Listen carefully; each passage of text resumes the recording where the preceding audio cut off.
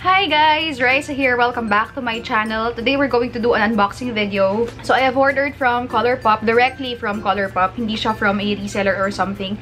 This is what the box looks like. So tuturuan ko kayo guys kung paano mag-order online. Ayan sa Colourpop. So tuturuan ko kayong gumastos. So maglalagay ako ng timestamp right here para sa actual swatches, unboxing, and haul video from Colourpop.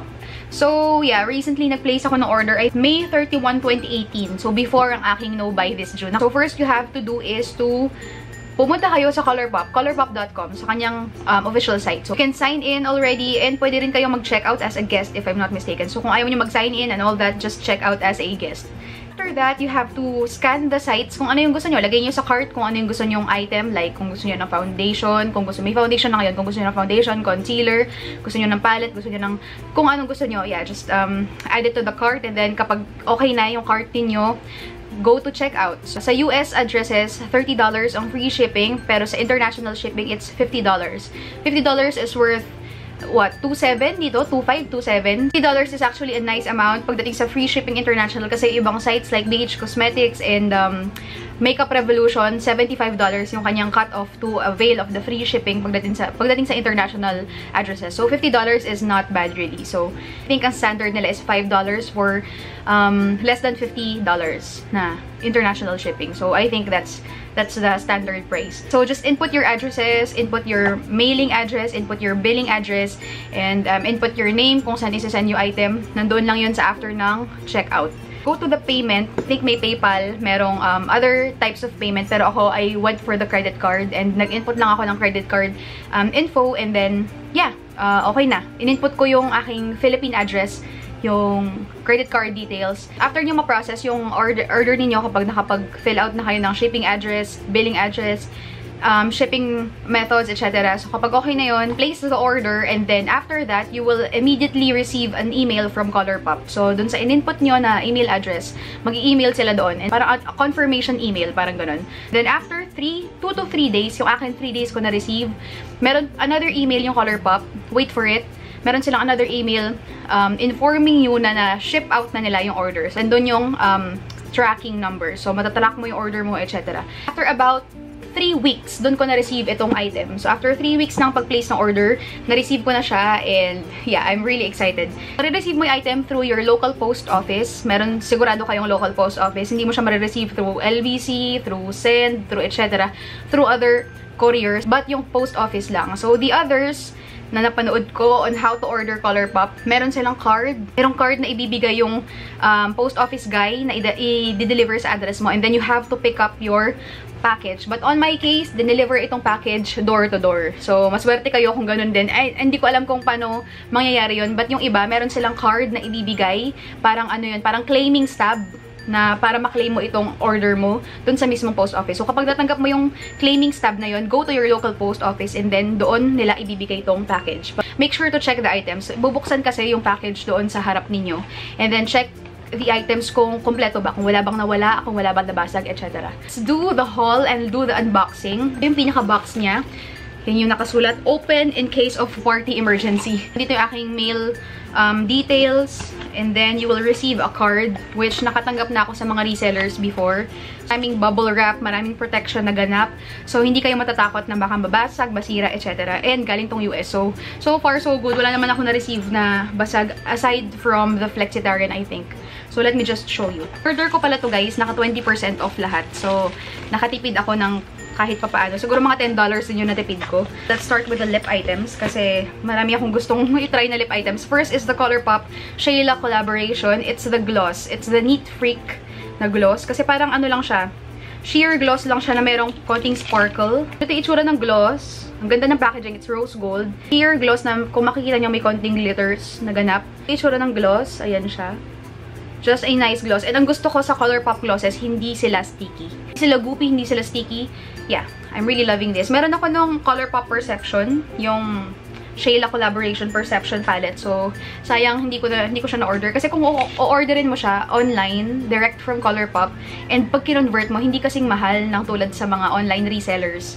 These are 3 Lux lipsticks. 1 is a matte and 2 is a cream finish. So, ito yung mga bagong lipstick nila na sobrang gaganda ng packaging. Sa camera mukha siyang gold, but it's rose gold. And then, when you open it, sobrang weighted to para talaga siyang high-end. Yung pinaka-bullet is merong stars, as you can see. This is what the shade looks like. This is the shade Tiptoe. Medyo, ano siya, lips but better. It's the perfect nude. No? Kapag gumagawa ka ng mga smoky eyes, okay na okay to. So, next one is in the shade Appy. Ito, part ng kanilang permanent line. And I think kakulay niya si Tiptoe. Let me just swatch it for you guys. Ito, hindi ko pa talaga na gamit. So, mas nude siya kay Tiptoe, pero halos pareho sila ng kulay. Mas ang daming shade selection sa Colourpop. So, kung may gusto ka, actually, may mga periwinkle, may mga color green na shade sila. So, if you really want unique shade, kung may gusto niyo rin kayo yung mga mauve, ganyan, kompleto sa Colourpop.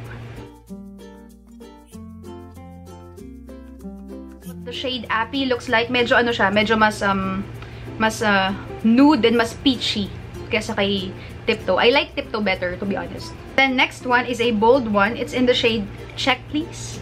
Ayan, nung nakita ko tong shade na to, sigurado alam ko sa sarili ko na kukunin ko siya. Super smooth ng pagka-apply, as in nag-glide siya, hindi siya nagtatag.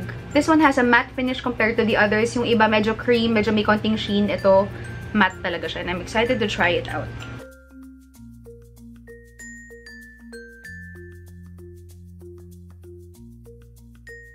In the shade Check Please. Ito yung bagong release nila na matte formulas, and marami ring nudes dun sa matte formulas na yun, but I'm loving this shade.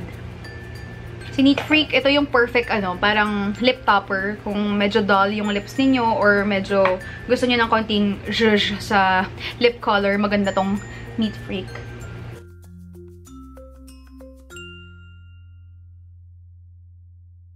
Stain yung orange right here, oh. Hindi ko na matanggal. Anyway, that's Neat Freak, and I'm going to use this sa ngayon. Okay, next naman, proceed tayo sa eyes. Medyo marami-rami ako nabili for eyes. So, first is the Supershock Shadow, Supernova Shadow in the shade, what shade is this? UFO. Meron siyang doe foot applicator, just like usual. Parang yung doe foot applicator actually ng, tawag dito, concealer nila. Para siyang, definitely mauve and burgundy na shade.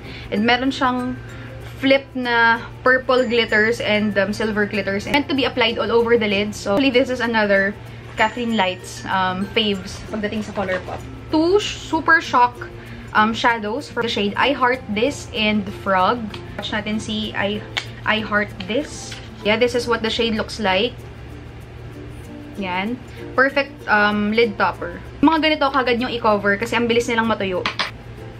Naku, hindi siya kita. Kasing kulay siya ng aking balat. Ito rin isa, eyelid topper din to, si Frog. So, hindi ko lang alam kung makikita ba ninyo sa swatch. Yet, let me just... Ito, nabasag. Ito pala yung basag nung pagdating niya. Basag siya nung dumating. Oh, mas kita to. Yan. Diba? Wala lang silang kulay. Pang lid topper lang sila. Yan, mas kita ba? Yan. Ito si I Heart This. Ito si Frog. Mas meron tong purple... shimmery, glittery, parang basa yung eyelids mo pag nilagay mo yan. So, we have pressed shadows from Colourpop. Ito, ang gaganda ng mga to, guys. Kasi, dual chrome yung pinili ko. So, first is this one right here. It's in the shade Sideline. Wait, kung i-receive nyo pala to, nakaganito siya. Nakapackage siya as this one. Kung ganito lang ibibili nyo, $4 each. Kapag naman meron siyang case, this is $1. So, $5 kapag may kasamang case. Ito yung case niya. Ayan. And then, when you open it, meron siyang magnet sa loob where you will pop the pans, and then meron siyang maliit na mirror. So, let me just try that out. Try Sideline. Sideline yung una kong shade na binili. These are very unique shades. Marami akong palettes pero wala pa akong shade na nakikita na ganito. So, this is what Sideline looks like. As you can see, meron siyang brown, reddish flip pero green siya. All you have to do is to pop this. Oh, magnetic siya. Yan. All you have to do is to pop this one right there. Pwede mo siyang kunin ulit kasi meron siyang butas doon. So, i-ano mo lang ng karayom. So, yan si Sideline. No, it's a green but it has a duo shift na parang brownish, reddish shift. Yeah. Another perfect shade is in the shade Glass Bull. Duo chrome blue-brown pigment, but this has more purple shift to it. This is what glass bowl looks like. It's a bestseller from Colourpop. Yeah, and binili ko rin siya ng case right here. Ang handy kasi kung meron kayong Z palettes, hindi nyo na kailangan bumili ng case. Pero ako wala kasi akong ganun, so I needed the case. Kaya I paid the extra $1. So you have to pop this in. Pop mo lang siyang ganyan. And there you have it. This is glass bowl. It's more purpley siya, pero meron din siyang shift ng blue-brown pigment. So that's it for the eyes. Ay, meron pa pala akong isang eyes. This is their cream gel liner. I really wanted to try this one out. Kasi collab ito ni Kathleen. Ito lang yung collab niya na wala ako. So this is in the shade Mr. Bing. Actually, may swatch na ako dito. Ayan si Mr. Bing. And it's actually waterproof. Ay, hindi naman waterproof, pero hindi siya namumove. So once na nasa mata mo na siya ngayon, hindi siya magsasmudge or whatsoever. First time ko siyang itry kanina. Yeah, and so far so good. I have really watery eyes, pero okay pa rin siya. Nagsistay pa rin siya dun. And lastly for this haul is a highlighter, of course. This is in the shade Flexitarian from Colourpop. Another raved about shade. So, ito medyo malapit na siyang mabasag nung na-receive ko. Kung naramdaman nyo to, parang cushion yung kanyang yung kanyang formula. Yes! This is what Flexitarian looks like. Yan. So, naganda ng shade na to kasi super wet looking siya. So, if you really want a Vavavoom highlight, si Flexitarian yung kunin ninyo. They have other shades ng mga Supershock highlighter. Mga ganito. Meron yung Wisp, merong Candyman, merong, yeah, iba-iba. Depende sa skin tone. Pero ito kasi, gustong-gusto ko siya kasi parang ano lang siya. You know, perfect to top your highlighters. That's everything I bought from Colourpop. It's really exciting to receive a package directly from the US. First time ko mag-order directly from Colourpop. Ang cons lang ng pag-order online, directly from the, you know, from the site, eh, medyo matagal. Maghihintay ka talaga ng 3 weeks. But Colourpop is really diligent on updating your order, giving you the tracking number, etc. So, yeah, okay na okay to. It's my first time to order and it was really a nice experience. So, I really highly suggest you order directly from Colourpop. Lalo na kung bultuhan yung bibili ninyo, as in kung maramihan. So, kung gusto niyo talagang makamura, suggest ko is order kayo directly from the site. So, that's it for this swatch video, swatch haul, and unboxing. Thank you so much, guys, for watching. I hope this was informative. Sana nakatulong ako if you're pondering kung gusto niyo umorder directly from the site. I hope you like this video. Don't forget to comment down below and subscribe if you haven't already. See you in my next video. Always remember, be beautiful, be you. Bye! Order ako recently from Nag-order ako recently so yeah, I will place a timestamp right here. I will place a time wala na akong boses. Parang ano lang yan, ano ba?